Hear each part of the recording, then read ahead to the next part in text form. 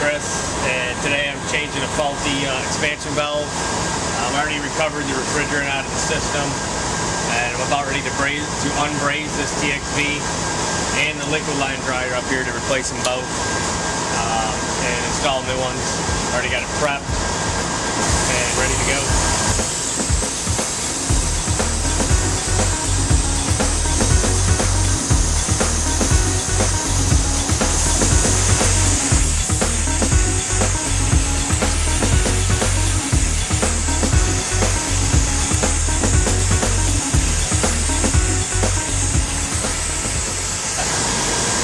Here prep to get this lined up, make sure this fits so I can braze it in.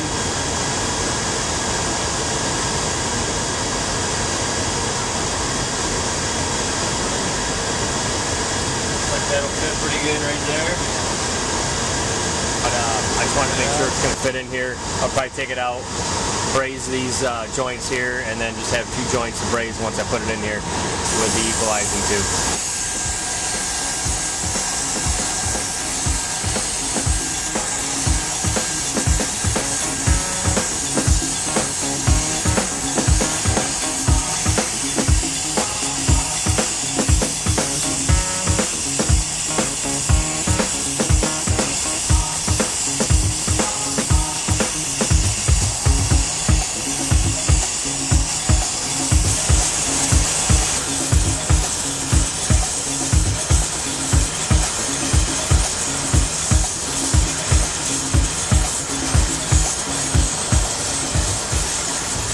We got the new TXV in place, so we're getting ready to braze it.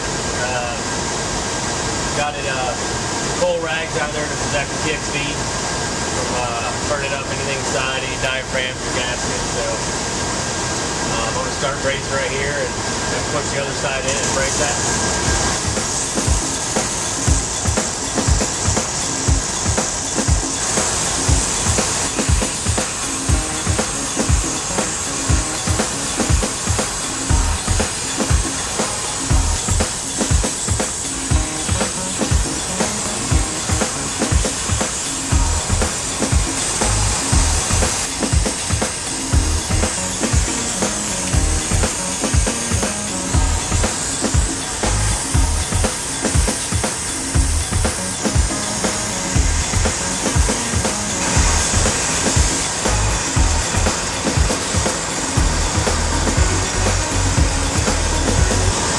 After every braze, usually check it with a mirror, flashlight, make sure we got a good braze all the way around it.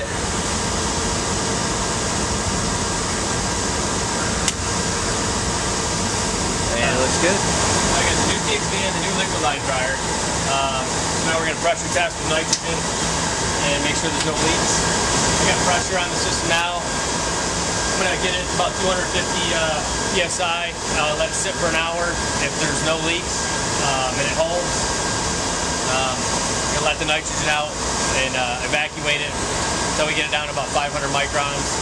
And then we'll charge the system and cycle controls and check operation. And that's it. I'm changing out a TXV and a liquid line dryer.